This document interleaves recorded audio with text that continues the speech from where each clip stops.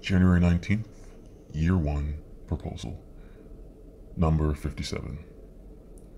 One day before school began, I got on one knee, even though he was laying down, and, in the basement of Jeremy's house next to the pool table, I asked Alex out. We are now official. Tongue emoji. January 21st, Year 9, Constraints Unbound.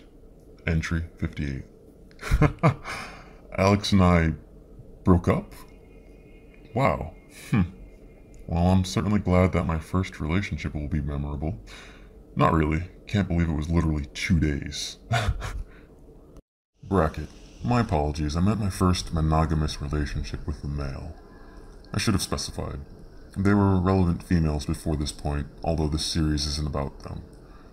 Comment left on February 3rd of year 19. End bracket.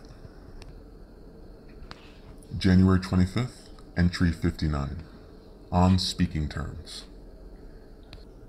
Alex and I have been talking over the course of the past few days. It's been odd, but okay. My observation is that he's childish with his emotions. If you don't respond to his messages timely enough, he gets upset and uncertain. The reason why we broke up, aside from a misunderstanding, was because he thought I didn't really want the relationship.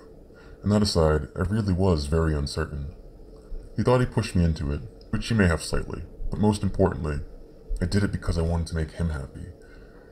And it was little things too, like me texting other people, mostly Ben, while holding him, or me staying over my friend's house, Ben's, instead of his. I know the pattern looks wrong, but we were dating for 2 days. My making and keeping commitments to people I view as friends shouldn't disturb him so much. At least that's how I view it. But I can understand his thinking. Last night, I was at Max's uncle's party with Ben, and got a call from Jeremy telling me that Alex was drunk and wanted to talk to me. Alex was upset, throwing up, and persisted in repeating, "You don't care about me." After assuring him that I did, and after a slightly jealous Ben refused, within his rights to do so, to take me there, I ended up borrowing, quote-unquote, my mom's car and driving there quickly, with Jeremy guiding me.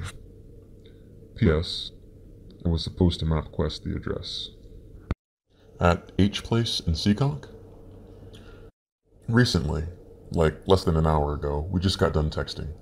We reached the mutual agreement that we should just not talk for a month, maybe more, at least until he got over me. It was better than him just leaving and never talking to me again. So we agreed, and here we go. I will not speak or aim him, at least not initiate a conversation, until after the beginning of March. P.S. This was his MySpace message. Hey kid, just want to thank you for being there for me last night. I really appreciate it. I just have a couple things to say. Don't worry, you don't have to bother responding to this. Basically, if I could go back in time, I wouldn't have pushed you to be with me and have ruined things. I really fell for you. And I'm sorry I did, even when you told me not to. It really hurt to hear that you're talking to other people. I felt like you took my heart and stomped it. I don't understand why you would tell me that, especially in the state that I was in last night, but it's whatever. I'm sorry for all the scrap. Thanks for being such a good friend, quote-unquote. We really should not talk for a lot of obvious reasons. I can't sit here and watch you talk and be with other people. Oh, and as for Kyle, he is just a friend and nothing more. So yeah, it was nice what we had and everything. If you ever need anything, you know how to get a hold of me. Smiley face. Adios. Well, he hit me up a little later on and resumed talking to me. He said, "I really don't want this." So yeah, throwing my commitment out the window, I guess we're still on speaking terms.